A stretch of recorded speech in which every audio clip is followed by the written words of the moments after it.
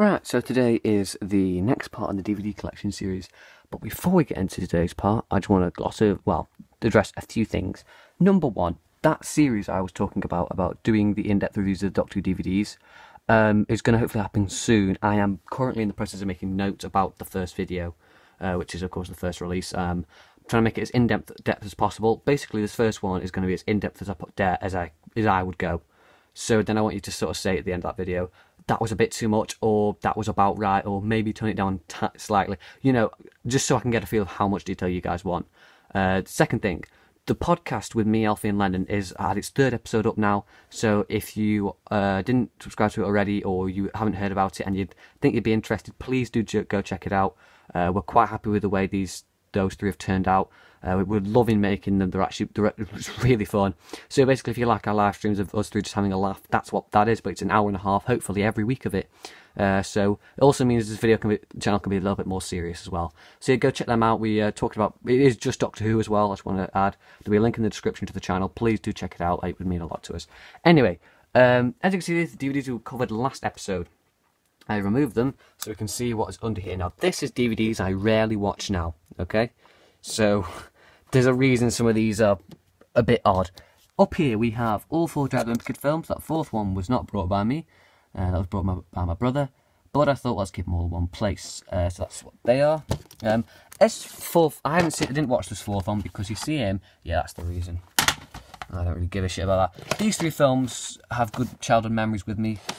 I quite liked them when I was a kid. I was, like most people when they were my age, back in like 2012, 13, I was a big fan of the books. So, yeah, the films were... that was a bit of an odd one. It had some good moments in, but, yeah, I think it's a good trilogy of films. Here we have Chicken Run with no case because, well, it does have a case and we no cover. It's a good Aardman film. I haven't seen it in a while. Here we have the Lego Movie, which I liked when it came out when I think I was probably 11. But now I just think it's a bit of a shit film. Reason why it's been on here. The Peculiar Adventures of Hector. This is something I got given in primary school. I think it was in reception. Everyone in the class got one. And it's like 6 episodes of road safety. But it's really weird. Like, I don't know. I'm trying to think how to describe it then. He has visions of stuff. And it helps him with road. It's really weird. I've not watched it in a long time, but as you can see, it's by Aardman, so therefore can't be that bad. It's actually all right, I think. Oh, goodness. Monsters Inc. A childhood film of mine. This is the thing I had when I was a kid. The DVD. I think it is on Blu-ray. Yeah, it's a childhood film. Probably my favourite Pixar film, or possibly second to a film I'm going to go over in a moment. This is the second series of Mr. Men. Yeah, this is again a childhood DVD. I quite like Mr. Men. I don't think many people hate them. And yeah, this is the old 70s television thing with Arthur Lowe, also known as Captain Mannering. So, there we are. Aladdin. Yeah, I don't know why I have some of these. These have probably just been obtained by people just throwing out DVDs and me as a kid going, oh, I'll have that. Tomorrowland, a fairly recent Disney film with George Clooney. It's alright. It's interesting, I guess is a way of putting it. It's not sort of a standard Disney film, but it's quite interesting, you know, it's a cool thing. Toy Story 1 and 2, again, some of the best, well, these again are in the running for my favourite Pixar film, especially the first one. These are just absolute classics. Oh, this is also available on Blu-ray. It's like, so yeah, I've brought this, why would I go to buy the Blu-ray straight away? Little odd. Anyway, yeah. They're quite nice. It's quite a nice set, that as well. One DVD thick, doesn't take up too much space. The Horrid Henry film. When I was a kid, when this came out, I was really into my Horrid Henry. It was that thing that I really liked when I was a kid. So, this film kind of came at the right time. Now, I haven't watched it in a long time, but I remember it being alright as a live... Not alive, what would be the word? As a real-life adaptation. It's got some quite big names in which I've learned what they are, well, what they did later in life, like Richard E. Grant. For one, it's got Noel Fielding in, you know, quite big names. And Dick and Dom and that, although I didn't know I knew who they were when it came out. Yeah, it's an alright film. Toy Story 3, well, I think we know what's happened there. Oh no, it's an alright Pixar film. Not the best, but it's alright. Cars, a lot of people don't like this one, but it was one of my childhood films, so I'm never going to hate it. I think Lennon likes this film a lot as well. I think only 3 people will get what I mean by that. Ratatouille, never watched it. Not going to lie, never watched it. I should do probably. It's a Pixar film. But yeah, I just never watched it. I don't even know how I got this DVD, to be honest. I just appear to have obtained it. The Alvin and the Chipmunk films. The first one's very funny. Even today, I'd still probably watch that. The second one's okay. Less likely to probably watch that one again. The third one... Oh, someone's fault. Alright, alright. Oh, wait, that's another thing's fault. And, it was...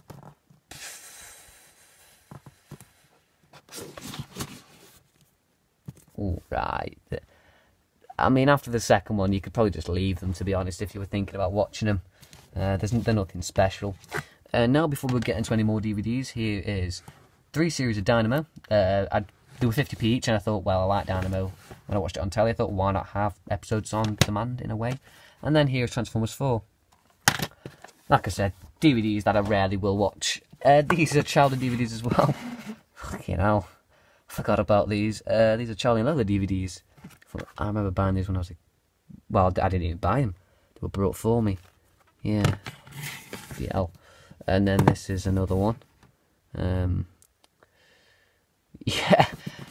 I don't know what to say about them. I completely forgot. I thought that they had got rid of them. Well, I'd got rid of them. Well. There you go. I don't... Yeah. Like I said, some of these DVDs I forgot I even had. Nemo, probably... It's either this or Monsters, Inc. is my favourite Pixar film. Just from when I was a kid. This is a 2-disc set. I've never watched any special features on Pixar films, I don't think. Or I might have done on this one, actually.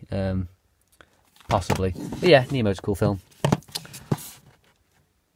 I don't remember this. Oh, no, yeah, I do. It's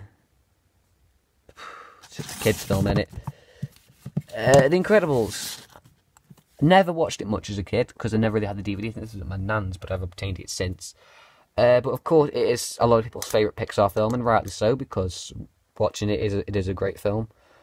Still, I doubt I'll see the second one in the cinema, because, like I said, you know, I didn't even go see Monsters, Inc. or Finding Dory in the cinema, and they're my preferred Pixar films, because the way I see it, that is money grabbing.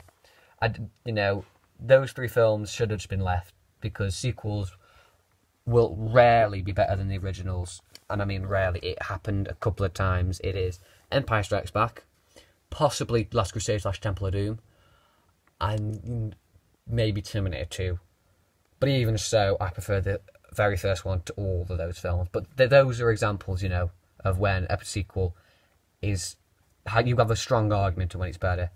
I can't see Pixar pulling that out. I mean, I saw Monsters University and Finding Dory, and they would just... Monsters University was the better out of the 2, to be fair. That film was okay, but I just didn't like Finding Dory. Well, you can read up. They are Tracy Beaker things. I think these were my brothers, possibly, and I'll put them here because I think I filled his room with DVDs anyway, which I'll go over anything in his room, not in his room, but I'll explain what's in there that you'd be interested in. Yeah, I think this is just some random Tracy Beaker stuff. Moving on. Happy Birthday, Mr. Bean. This is a sort of a best of Mr. Bean animated series and live action. My first Mr. Bean DVD, so that's why I kept it. This is another version of the South Park film, but you notice the other one was a box. This is just a standard DVD. This is what a spare disc. That is every Mr. Bean, which is in both films, all 4 volumes, so all the VHS stuff, and then all the original animated series stuff, even though technically not all the episodes were released on DVD. I don't know why I know that. And then over there we have the 3 volume number 7, 8, and 9 of the animated series. There's been quite a few since, I think, which I'd be interested in getting, because Mr. Bean, is probably one of the most influential childhood characters there ever was for me. It really sort of... It explained to me, this is what good comedy is. And especially the live action stuff, watching the VHSs at my nan's, really good childhood memories of that. If I cannot watch that swimming pool without thinking of that blue VHS, because they were linked in my mind. like, what would be an example? Like, some people can't watch, or would, you know, every time they see Star Wars: A New Hope or Empire Strikes Back, they see that poster in their head. I see the colour, the blue VHS every time the pool episode's mentioned. The animated series itself is okay. I think I can't remember watching that one. I remember that one was actually quite good. I think I watched it twice. I've seen it twice, so to say. And I don't remember much about that one either. But I think they were okay. Rowan Atkinson must have had the idea, or someone must have mentioned it to him, because they were different, to say the least. But I still prefer the original animated series stuff, because I remember watching that every sort of morning or so as a kid. Anyway, I'm going to struggle to reach this out. So that's Matilda the film. Yeah, it's alright. The Harry Hill film. It was funny when I watched it the first time as a kid, but now it's in it. Star Wars in concert. It's just a Star Wars concert. And then here is a thing from The Sun about Star Wars villains and that. It's all about episode 3 promotion and that kind of stuff. That's a CD case. Yeah, that is about it for this. So we're going to have to move on to here. So these are empty things. This is an alien ant farm thing. Metal Hammer. And then this is my selection of discs. So I'm just going to have to remove that. So, some of these are copy discs from stuff I already own, but to keep in my room. So we have Bottom Live 2003, another version of Alan Carr's Spexy Beast. There's a reason this hasn't got the box, because, well, and there's been offensive for effect, and there's been a complete dick. Disc 1 of Season 14 of South Park. These are some spare discs. These have just been obtained from buying stuff again, with better versions and that kind of thing. Or some of these don't work, but keep them anyway. Tooth Fairy Live, Top Gear The Challenges, and I'm just going to remove this second disc because it doesn't need explaining. It's just a thing about primary school. Iron Maiden, James Beach. I can't read that. This is a Iron Maiden gig which was on YouTube, which I put onto a DVD, but I can't remember what the name was. It was in New York, and yeah, and that doesn't work. Return to Oz. I'm going to have to do that because I'm struggling to reach.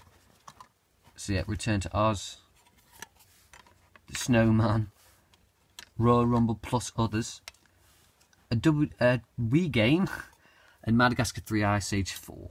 Those are just some films which maybe friends had and that I gave us so we could watch them and that kind of thing. That's what they are. And then, of course, others are just discs I now own. If I just do that. This must be enjoyable to watch me put discs away. There we go. So, what we're on 10 minutes. I ain't going to finish this episode, but I can please try. Okay, I'm not going to rip these out, but we have Spaceballs, a very funny film. Actually, I'm going to try and finish it. Blazing Saddles, funny film. Anchorman 2 movie set, both funny films. Team America. I may have gone through some of these, actually, thinking about it, because they've been moved. Dunkirk, it's a cool war film. Book Thief, thing went over that. Wizard of Oz, it's a classic. Ghostbusters 1, really good. Ghostbusters 2, not as bad as everyone says, but still nothing on 1. Observe and Report, quite funny comedy film. Night at the Museum, good childhood memories, quite like it. Daddy Daycare, random thing I picked up, turned out to be quite funny. Ace Ventura, Pet Detective, what more needs to be said? Bill and Ted's Excellent Adventure. This one's not bogus. This is absolutely excellent, dude. Small Soldiers, weird film from the 90s, kind of like Toy Story, but more violent. Really cool film. Jackass's Bad Grandpa, really funny, great thing to watch with your mates. Spy, never seen it, just was brought, I think my brother brought it and I never watched it. Men in Black 1, very funny. Men in Black 2, still very funny. Green Street, brilliant football fighting film, really good story behind it, genuinely characters you care about. Independence Day Special Edition, that's all I need to say. Planet of the Apes, Tim Burton thing, bit shit. Dumb and Dumber, very funny film. Dumb and Dumber 2, nowhere near as bad as everyone says, it is actually quite funny. Halloween, great horror film. The Wicker Man, not watched it yet. Children of the Damned, brilliant film. Great animating song. Robot Chicken Star Wars 1, best one out of all of them. Robot Chicken Season 1, really funny. 2, really good. 3, hit and miss. I believe we're done. I believe I've now gone through all the DVDs I own. However, there are some in my brother's room, but I'll explain what you'd be interested in there. all those wrestling DVDs for you older fans that you've ever seen, they're all in there, plus others. All the James Bond films that you've not seen, because I do own every single one, they're all the DVDs that make the 007, they're in there. All my old Simpsons compilation DVDs are in there. The Hunger Games films, all 5 series of Wolf Blood, Star Wars Rebels DVDs. What else is in there? Think. Harry Potter films, although you've... oh no, actually, yeah, all the Harry Potter films I think in there. All the ones that you've not seen here. So of course I've got my Blu-ray box set, but there's some more, all the others in there. Plus all my other DVD versions, because I had all the 2 discs on DVD. Anyway, I think we're pretty much, that's it. Grown Ups and Grown Ups 2. And that's about it for what's in my brother's room. And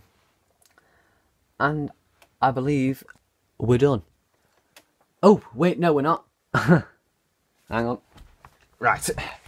Let's get this done. So that is every single Top Gear DVD released in the UK.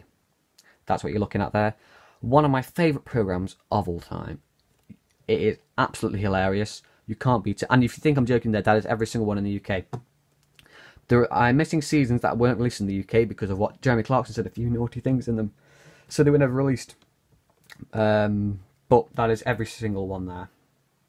Indiana Jones films. I kind of went over them just in the episode, didn't I? First one's the best one, second one's good, third one's really good, fourth one's not as bad as everyone says. Not brilliant, but it's interesting. And it's worth a watch, definitely. And I do believe we are done there. A few other things about Top Gear, I guess.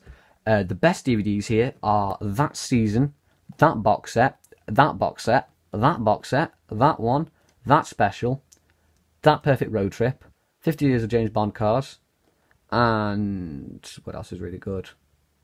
That box set, which is The Great Adventures 5. Yeah, if you may think, well, where's The Great Adventures 2? Because you need the Vietnam special. That is the Vietnam special just there. That is literally everything you can get of Top Gear in the UK. So, thank you guys for watching this series. If you've enjoyed it, please hit the like button. All that other great stuff. You guys seem to have really liked it. The views have been phenomenal in this series, can I just say. So this is this series done then.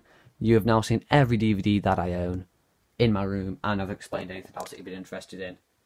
I hope you've enjoyed. I will see you guys for the next one. So until then, take care. Goodbye.